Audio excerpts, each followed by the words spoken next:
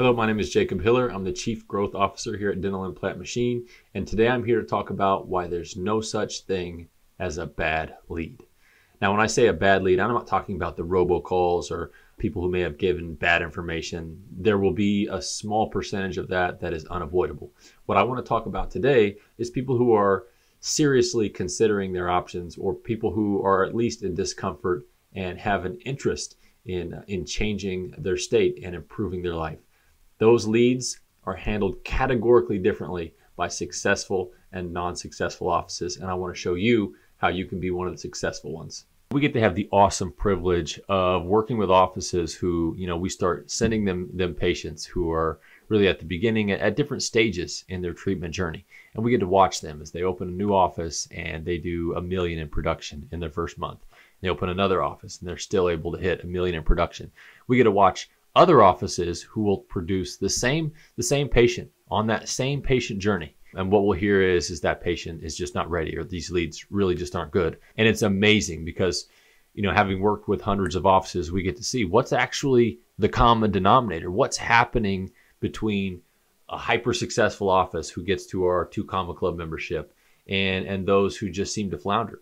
And I think if you can internalize these points and really just understand the impact that this can have on your office, on your income, and on these patients' outcomes. And the first thing is that there's more opportunity at the beginning of a patient's journey than at the end. We've all had these patients who come in and they're ready.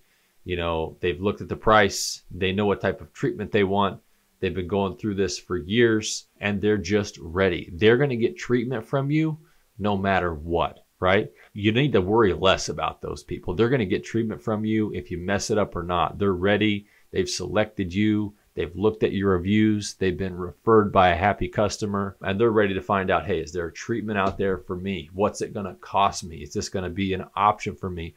Who could do it? They have all these questions. Well, that top of the funnel is really the beginning of a patient journey. I'm in discomfort. I'm in shame. And, for dental implants, it's a special type of treatment. It's super impactful. And so people are very serious about each step in the patient journey. It's not just another hygiene checkup, right? You have these patients who start their journey and they pick up the phone and they work through their anxiety, they work through their fears, and they fill out an evaluation and they say, hey, I need to figure out what's my next step. Well, that lead, we call them in the marketing world leads, but really it's a patient.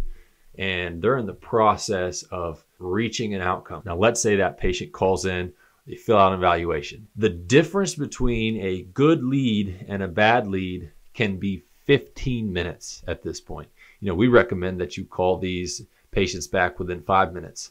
But if you wait 15 minutes, an hour, a day, 24 hours, 48 hours, that patient is in active pursuit of a solution. If the phone wasn't picked up or they weren't called back and hours later they've already booked with another office to go in and get a scan, they're not going to return your phone call.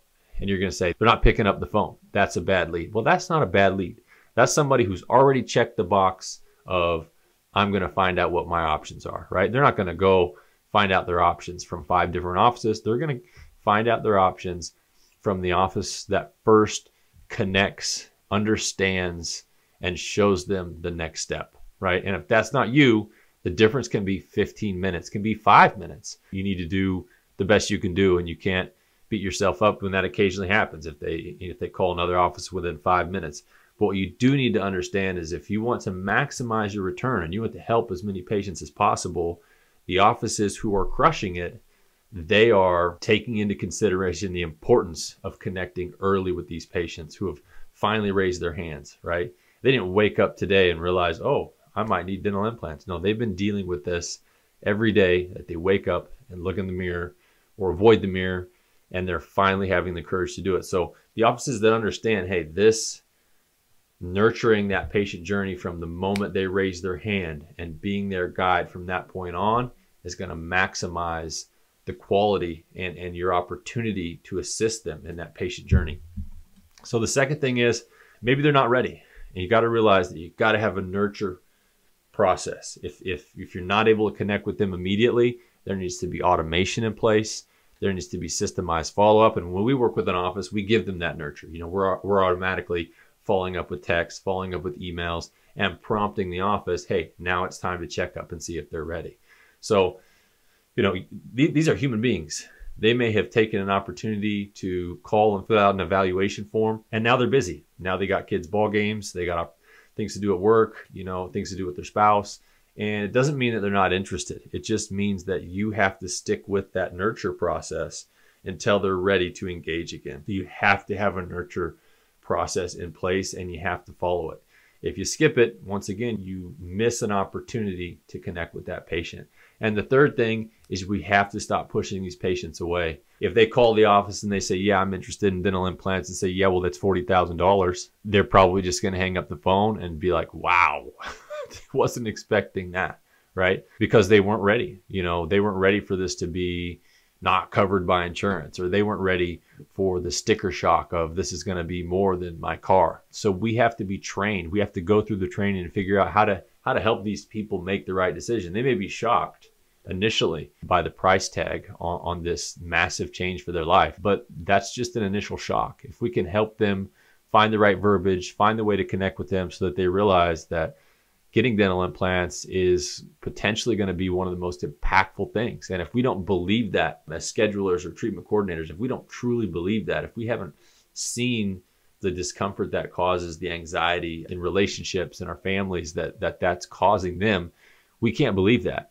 And so if we don't believe it, we're just going to be pushing them away. We're going to be stuck on the price. We're going to be thinking, gosh, that's a lot, and not realize that this could be one of the best things this patient has ever done. So I highly recommend that, we have these training and processes so we know how to handle the price objection. We know how to bring in price, talk about price, and help them to make an informed decision without initially just getting scared away by seeing a price tag. And, you could call it salesmanship, or you could call it just, healthy communicating about the benefits and the costs of this type of treatment. So if I give you one takeaway here, it's just to realize that there's a huge, huge opportunity for offices that nurture the patient journey from the very beginning, because there's a whole lot more people starting down this journey who won't make it unless they find a guide. There's a whole lot more people there than there is people who come to your office and say, hey, yeah, I'm ready. I've already saved my money. Here it is. I've already chose you guys.